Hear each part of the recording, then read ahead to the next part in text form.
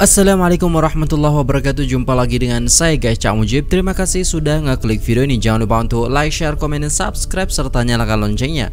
Gimana kabar teman-teman semua? Semoga senantiasa dalam lindungan Allah Subhanahu wa taala, dijauhkan dari segala mara bahaya, malapetaka, bencana dan bala serta berbagai macam penyakit. Amin amin ya rabbal alamin. Oke guys, di sini ada sebuah requestan daripada kawan sekalian dan di sini dari channel TVS. Jadi langsung saja kita play videonya. Let's go.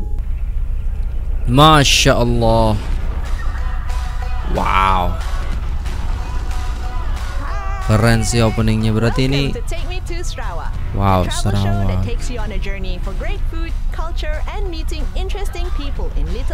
Oke.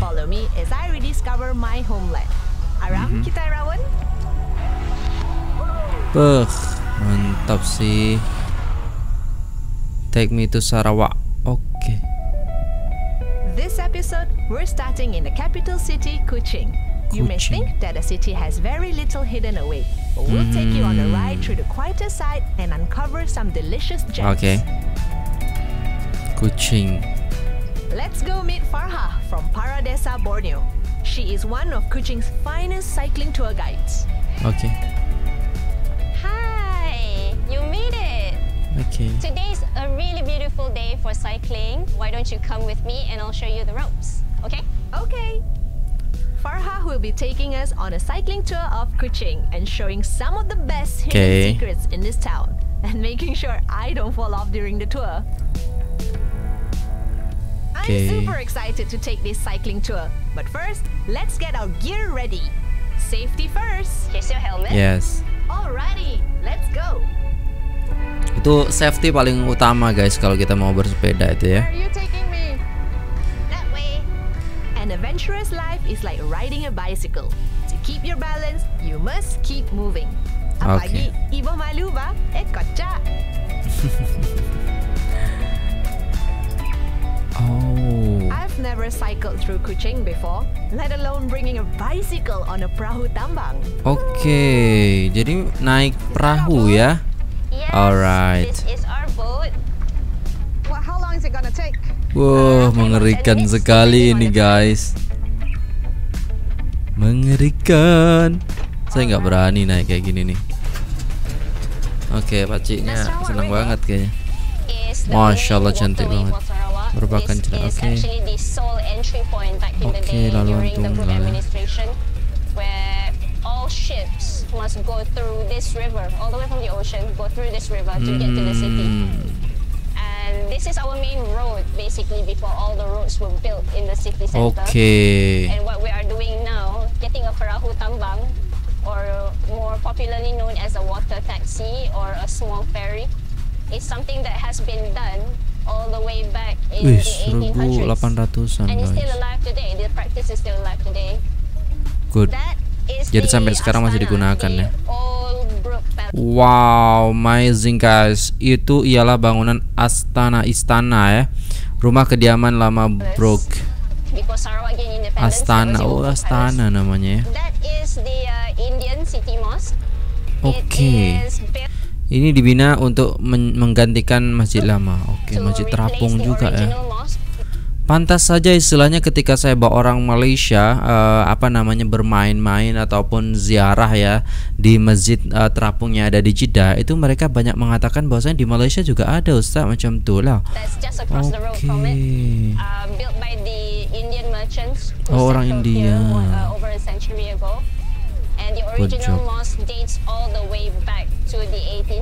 Wow, amazing.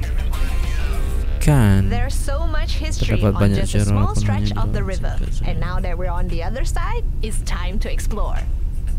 Okay. Head up and then start riding around the villages.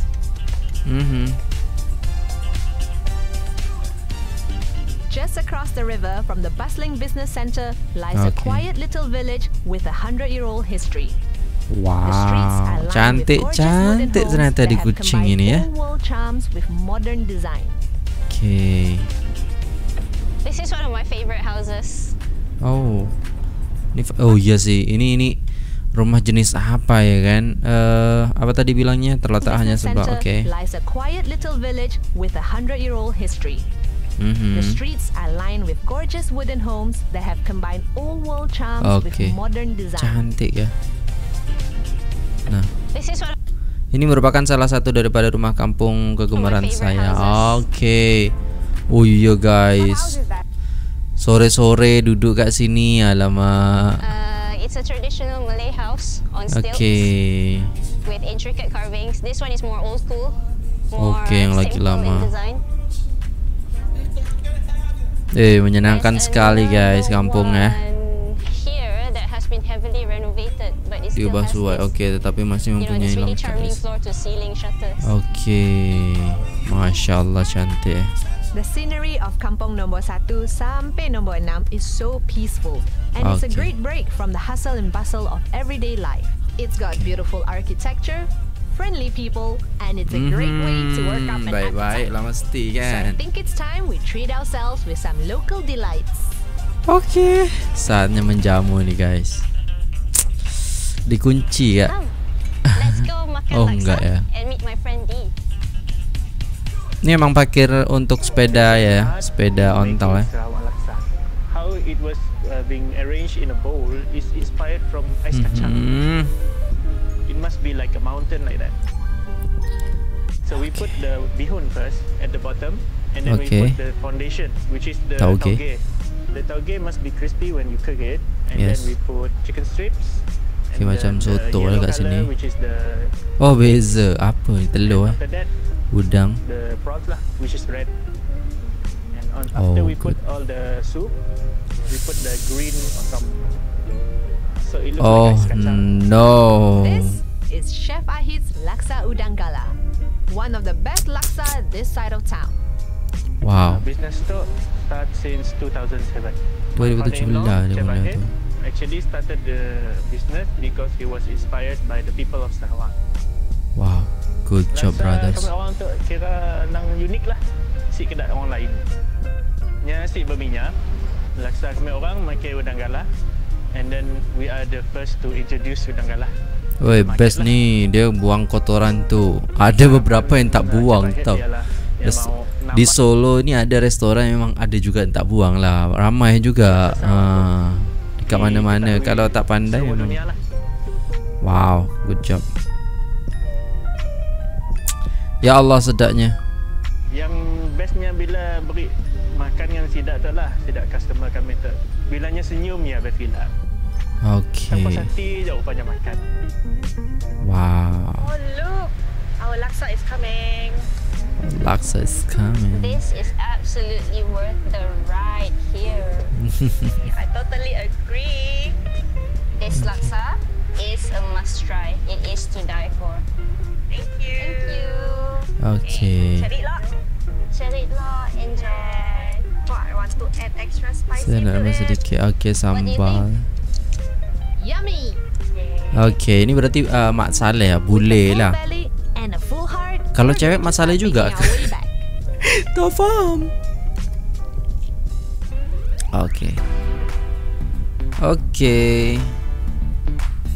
Ini budak-budak ni. Bandar kucing. Even for someone like me, who is born and raised here, I still find new discoveries every day. From local street art to architectural marvels, old and new. Cantik. Itu apa guys? Kayak jembatan gitu. Yes, ma'am. Well, the ride is almost over. We are dalam headed back beberapa to our ratus meter endpoint. lagi. That will be just a couple hundred meters from here, so it's not really over yet. But I just want to show you one of the best views that you can get in this city. Is this one, the new Dewan Undangan Negeri. It's right on the waterfront, and it's one of the best places for you to hang out at night. There's a light show going on. If you have time, you can check it out at night also. The view is going to be different, and it's going to be super as well. Are you ready to go? Yes. Let's go. Let's go. Cantiknya. Petang kat sini ya Allah. Duduk-duduk kan santai-santai. Allah. And I can't wait to discover more on my next ride. But for now, we're going to pack up and head off on our next adventure in Padawan. Let's go. And cut. cat.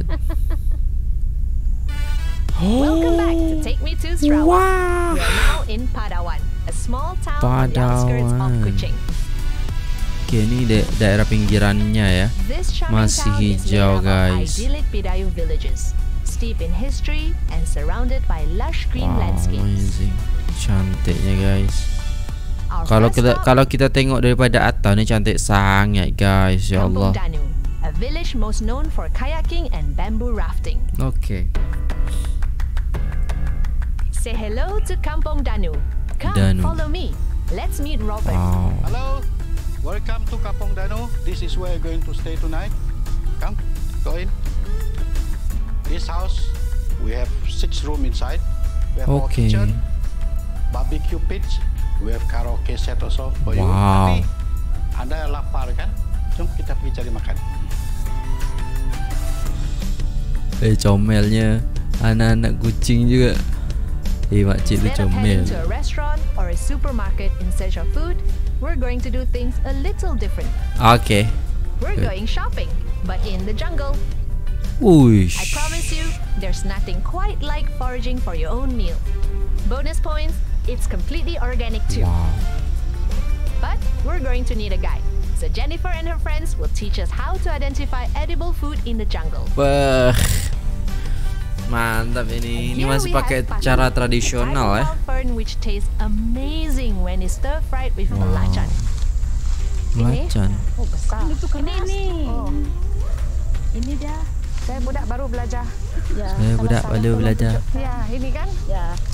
Ini Apa tu guys? Belacan. Apa nama tu? selalunya paku. Oh, senang sayur cari. paku. di setiap tebingan sungai sini memang ada lah. Paku ini biasanya Okey, kami masak dengan cantik. belacan. Masakan kampung lah kami orang Okey. di sini. Kalau tidak masakan kering dengan belacan, kami biasanya ulam sahaja. Untuk kami golongan di sini paku baik sebab tanaman tidak beracun. Dia ada perosak serangga lah. Aside from paku, we're also going to search for some bamboo shoots. Rebung. Okay, rebung guys. Ini dia rebung kita cari dari tadi. Kita potong dia, kita ambil dan kupas. Wow. Sebenarnya saya belum pernah nyoba sih guys. Eye and steady hands. It's amazing how fast Jennifer can process the shoots with her parang. Rebung is a prized commodity for the Bidayuh people as it isn't always available. Okay. Rebung ini bukan selalu dijumpai. Betul. Rebung ini adalah bermusim. Selalunya musim hujan lah rebung ini akan timbul. The land provides bounty, but we have to respect it too. It's important to clean up after yourself to avoid spirits following you home. Okey, ini hasil rebung yang kita kutip tadi. So kita balik dan pergi masak ke rumah. Okay. Before we head back to the homestay, there's one more ingredient to harvest. Okay, apa tu? Mighty bamboo. Oh, Kita bulu. memotong, ambil buluh ini untuk masak ayam panso. Woi, ayam Ayam pansu. panso is a Apa local lagi? dish made by stuffing chicken and herbs Okay. in a bamboo container. Oh. It is then cooked over a wood fire till you get a delicious, Wow. hot, soupy dish. Mesti sedap guys. Saya belum cuba lagi. Bolehlah kita cuba nanti kalau ada Medium to large bamboo stalks are carefully selected and cut to size before being processed for use. Pandainya akak ni. Okay. Ya, basah-basahkan, gosok-gosokkan di batang buluh ini. Okay, biar Buang bersih dia dulu punya buluh. Betul lah, betul. Guna daun je dah okey dah. Supaya Wow. ayam kita dalam buluh ini tidak menyang. Ayam tidak gatal. Gatal guys, It gatal takes tu quite gatal a bit nanti of ayam. effort to prep the bamboo, but it's gonna be so worth it. Buang barang kotor dalam dia.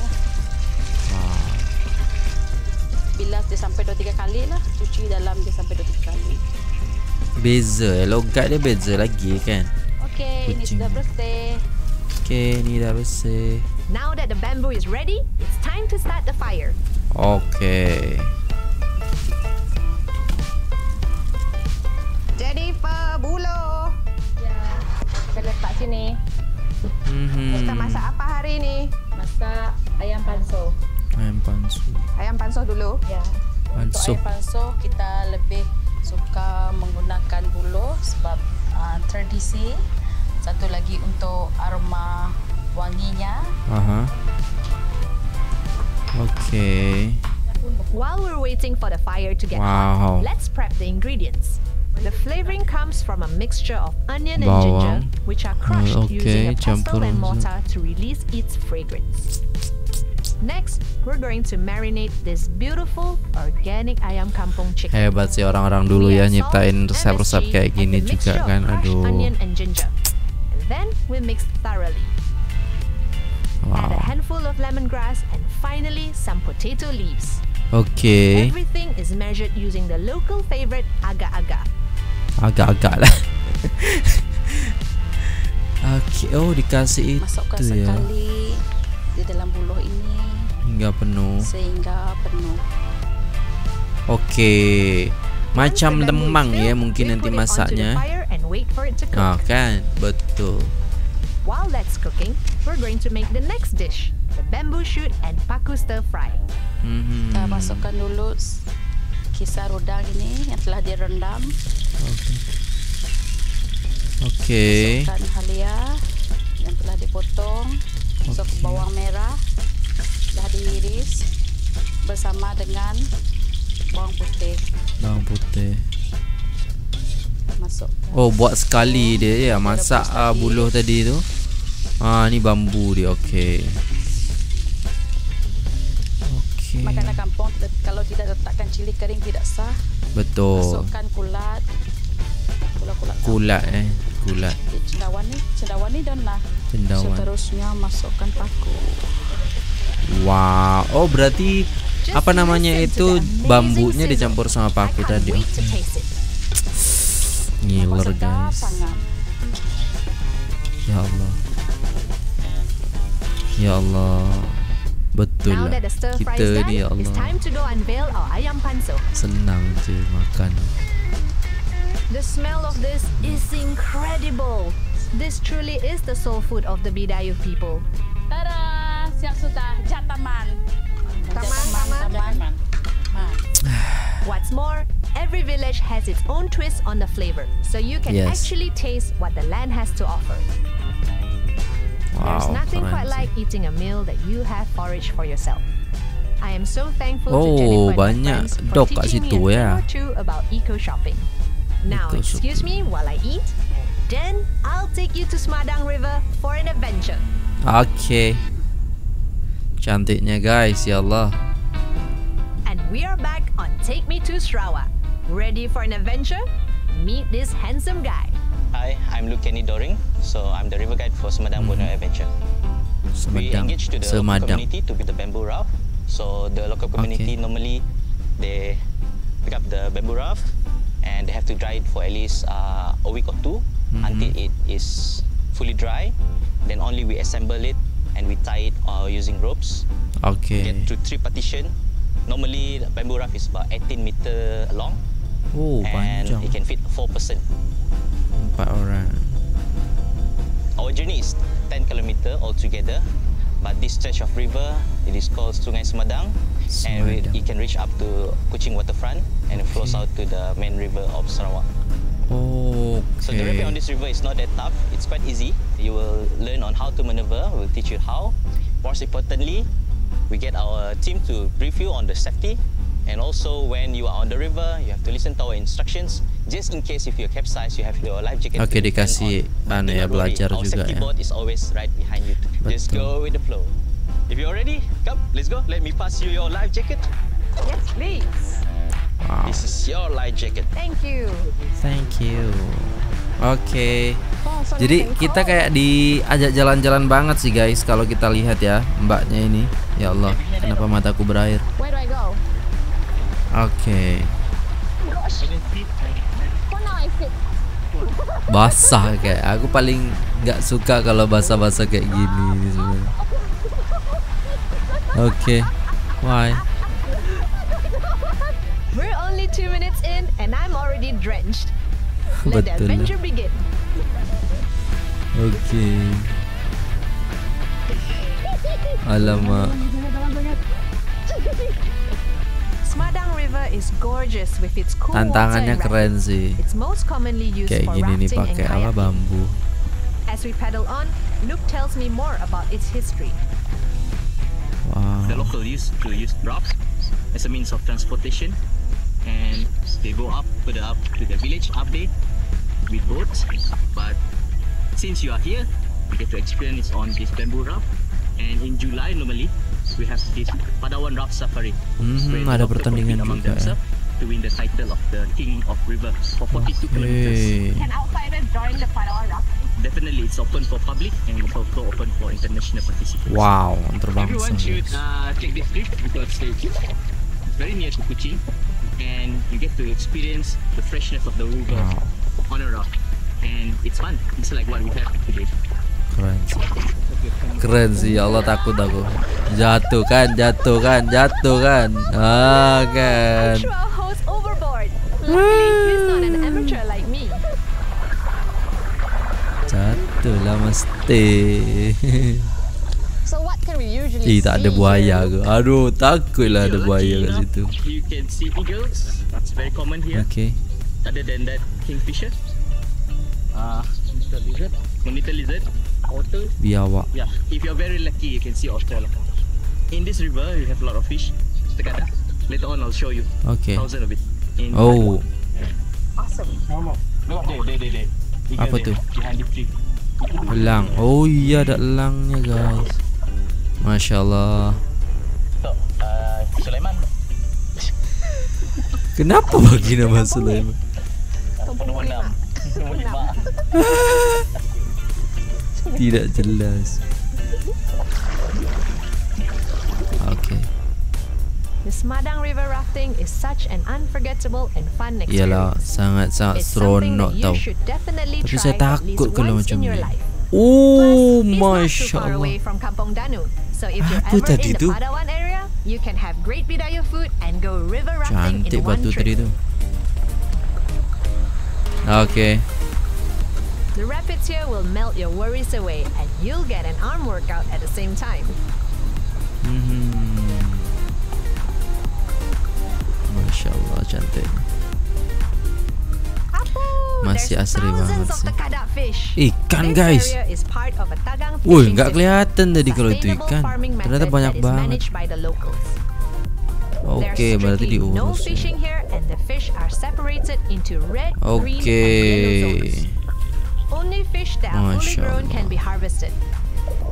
This practice ensures that there is enough fish for centuries to come. For now, I'm going to dive in, cool off, and get ready to Memang go see a couple diuruskan, of living guys. treasures. Wow, Nitiah Kaku? baru tahu. Memang betul, saya dengar dari kawan-kawan juga kalau di Malaysia tuh nggak bisa nggak boleh dipancing. This is Nenek Singai, Oh, Nenek one of the Singai. last few Bidayuh ring ladies in the world. Wow, Renowned for their signature amazing. copper rings around their neck, arms, and legs. Oke. Oh, atat oh hentip Ayo kak ingin terima kasih, ingin dibahagiakan. Oh, Masya Allah. Bayam sudah tua, Ya Allah. tepatnya sesimuk dozen.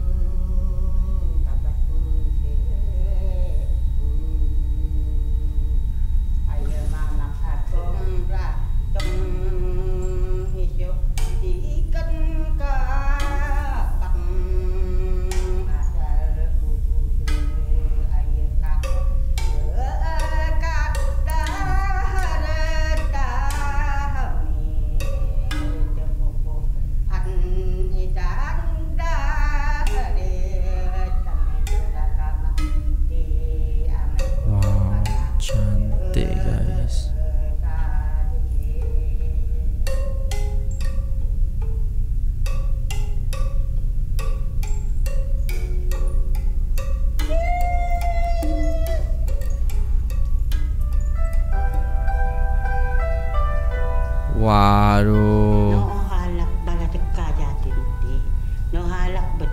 Betul sih, anak muda harus mewarisi ini guys, menjaga dan juga Oke.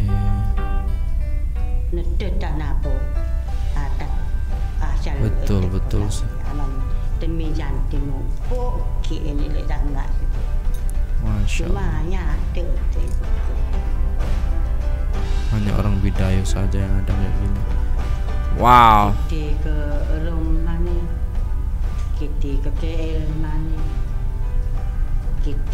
Dan seluruh Sarawak seperti itu. Masya Allah.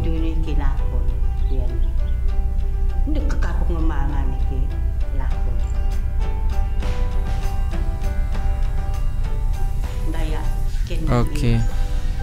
Ini cepat dipakai terbunyi nanti dengan cara ini. Nggak anak skuter bayu bayu nak tengah tiwak nyaman yang nak maki kita dunia nenek daun atau kita pakai mampu dengar tapi bukan mendengar.